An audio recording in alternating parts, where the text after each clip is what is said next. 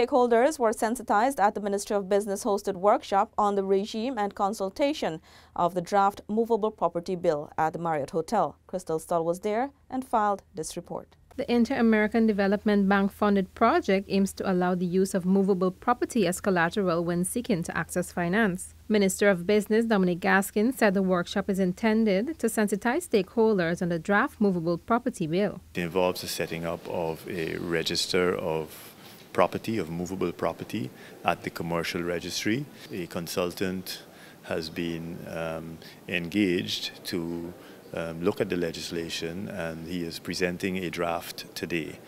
And some stakeholders are present. Many of them are lawyers, and to actually look at the draft and make comments and recommendations on how to improve it and how to make it more suitable and appropriate for our situation.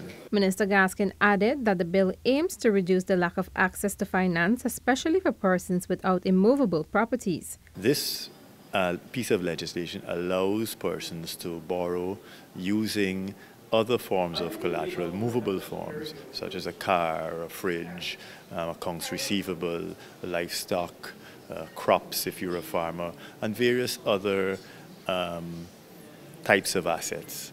So it really broadens the base of assets that can be used to secure loans. The Secure Transaction Regime project is one that builds on an earlier government initiative from 2016. It will see the establishment of a modern electronic registry for registering movable property, the training of staff, improved levels of security, better risk management, reduced transaction costs and time when conducting businesses.